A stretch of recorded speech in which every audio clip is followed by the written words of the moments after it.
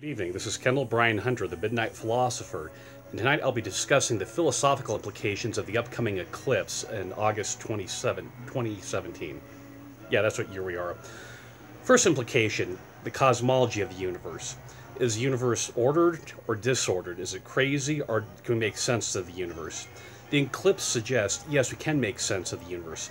We can predict eclipses. We know about these for a long time. This implies that we're dealing with an orderly and organized universe. This also is relevant when you're dealing with the teleological arguments for the existence of God.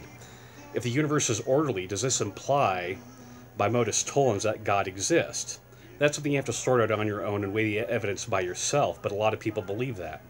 The second thing about the eclipse goes back to ancient Greece. Thales of Miletus, and this, let me double check the date, May 28th, 585 BC, predicted an eclipse in ancient Greece.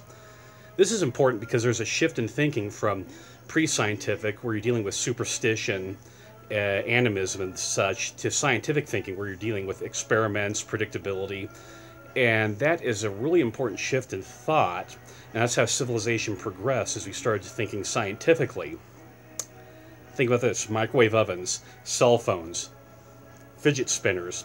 All these are traceable back to the shift in thinking from pre-scientific to scientific thinking, and we're better off as a planet for this scientific thinking. Third point, is there anything mystical or spiritual or supernatural about the eclipse?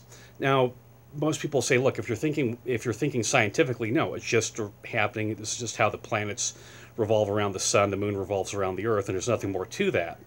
However, there's some insight from Thomas Aquinas. Now, in discussing the Bible, Thomas Aquinas asks a question: can a Bible have figurative senses?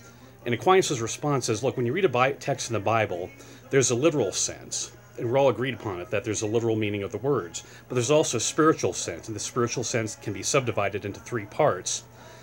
Where is it? There it is. The allegorical, the moral, and the anagogical sense. And there's shades of meaning when you read the scriptures. Similarly, with a natural event or natural historical event like an eclipse, there's a literal meaning of the eclipse. This is just how the planets revolve around the sun and the moon revolves around the earth. Nothing more to it. There's also a spiritual sense. What does this teach us about God? And so, think about that. By studying this eclipse, does that teach us anything about God and the associated end times prophecies? Like I said, this is something you have to sort out on your own. I can't tell you what to believe, but I am presenting the idea out there. So this is today's thought from the Midnight Philosopher, and make sure you do not stare at the sun without protection. Never look directly at the sun, because you'll damage your eyes.